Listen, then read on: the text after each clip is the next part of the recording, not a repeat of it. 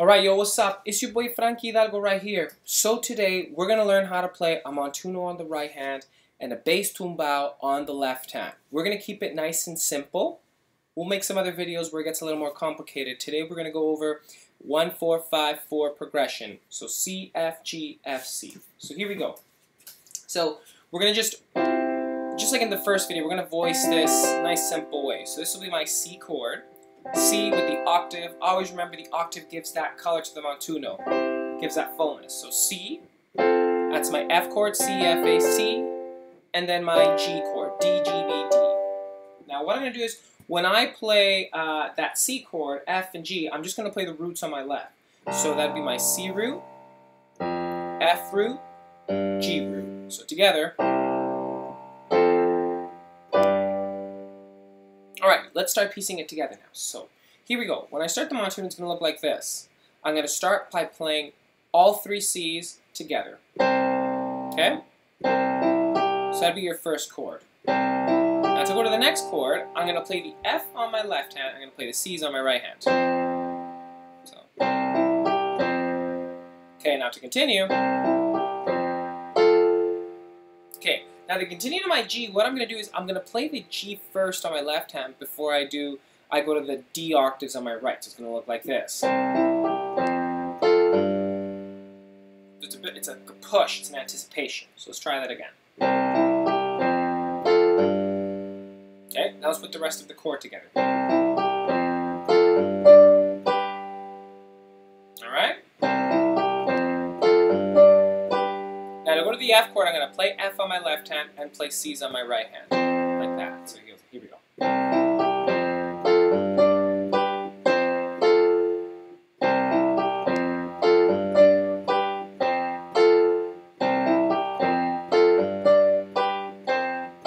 Okay, now to get to the last part, what I'm going to do is I'm actually going to play the C first, and then I'll play my C's. I'll play my C's on the forehand and 1. Okay, so it'll look like this. And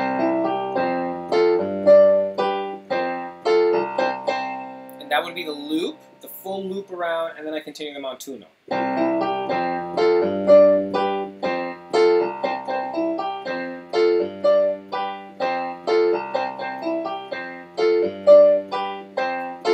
Okay, now check this out. You're going to notice something, that I only play the beat 1, that C, when I start the Montuno. But then when I'm looping it, I'm not playing on beat 1. I'm actually playing on beat 4.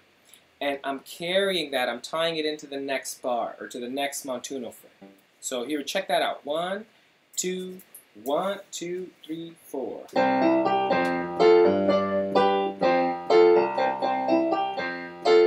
I'll count the 1. 1. 1. So a little detail to notice. So here we go. Let's do this now with clave. And 1, 2, 1, 2, 3, 4.